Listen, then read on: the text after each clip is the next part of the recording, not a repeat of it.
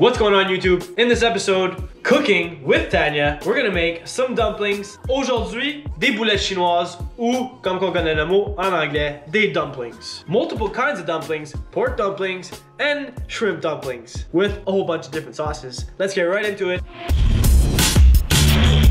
Alright, let's start by making the pork mix for the dumplings. On commence à faire notre mélange de porc pour nos dumplings. On commence par couper des échalotes. Let's start by chopping up some shallots. In the meantime, you can start your chicken broth. Entre-temps, on peut commencer notre bouillon de poulet. On procède à ajouter du gingembre. Let's proceed to add some ginger and 1 full egg. Et un œuf complet. Once you've done that and you put the egg in, you can add your chicken broth. On ajoute le bouillon de poulet and it's time to get our hands dirty. Bon, c'est le temps de se salir les mains. Pork mix, le mélange de porc pour les boulettes chinoises or the dumplings. Alright, it's time to start that shrimp and pork mix. Bon, c'est le temps de commencer le mélange de crevettes et de porc. Chaque fois que tu fais une erreur, faut que tu bois. Shooter! Ok, sake! Parce que t'as fait une erreur. Cheers. C'est your mistake. Love you. Love you. Oh! Alors, on ajoute les ingrédients nécessaires pour faire le mélange de crevettes et de porc. Alright, the ingredients are going to be in the description for the mix for the pork and shrimp. Alright, let's prep that workstation. Bon, c'est le temps de se préparer pour remplir nos dumplings. À ton erreur. C'est ton erreur. Ouais, it's my mistake. Ah! On va utiliser un couteau à beurre. On le met dans le milieu. Donc, on va venir placer la viande au bout le plus proche du triangle. On va venir le plier comme ça, le rouler jusqu'au bout. On va venir pincer les extrémités. Puis, on va le twister comme ça en mouillant celui-là ici. On pince et c'est fait. Alright, this process took forever. We have a lot of dumplings, and because of that, we were able to save half the batch by putting it in the freezer. Si vous en avez trop comme nous autres, c'est pas grave, on peut les mettre dans le congélateur, ils vont être encore bons. Alright, the dumplings and the soup being cooked at the same time takes a lot of work. Lucky for us, we're working together here. On travaille en équipe pour faire les deux repas en même temps. Présentement, Tanya est en train de cuire le porc dans une poêle pour l'ajouter à la soupe chinoise. She's currently cooking the pork in a pan and getting it ready to add to our soup later on. We're also making the spicy ingredients, the liquid ingredients that are going to go in our soup. On est en train de préparer nos ingrédients liquides pour rajouter à la soupe chinoise. Don't worry guys, the specifics of the ingredients will be in the description below. N'inquiétez-vous pas tout le monde, dans la description, vous allez trouver la recette exacte. To go with our fried dumplings and boiled dumplings, I'm making 5 different sauces. I'm just simply using la sauce VH and I'm adding cooking cream to make it thicker or to remove some taste, the flavoring in fact.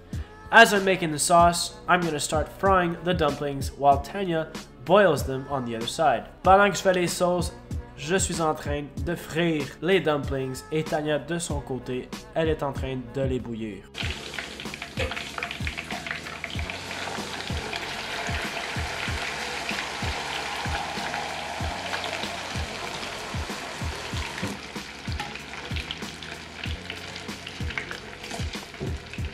Alright, you really gotta work together to make sure everything comes together at the right time. This whole process is all about the timing. Ici, si on ne travaillait pas ensemble, on ne serait jamais arrivé. Les 5 sauces, les dumplings frits, les dumplings bouillis, c'est impossible à faire tout seul.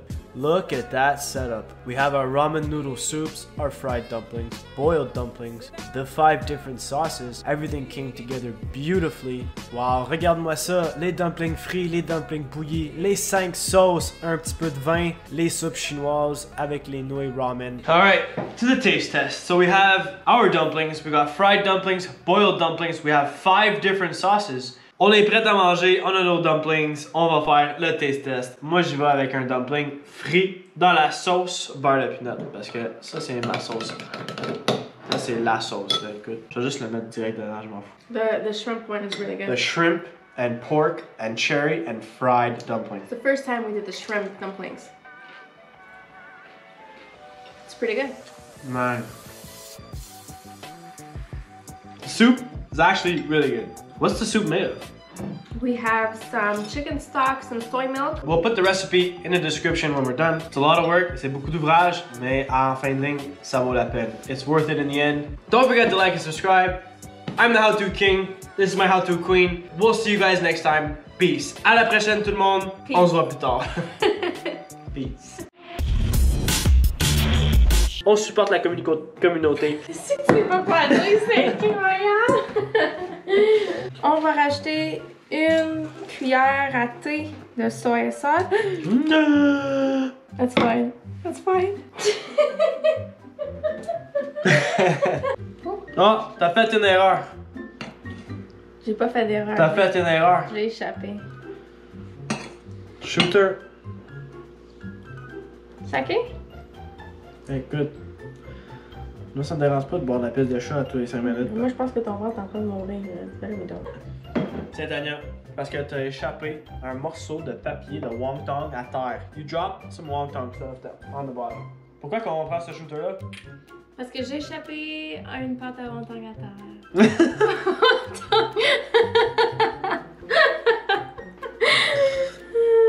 It's not a wonton, Tanya. What is it? It's a It's a dumpling. dumpling. Stop calling them wonton. Can I taste? Okay, Wait, I can't wait.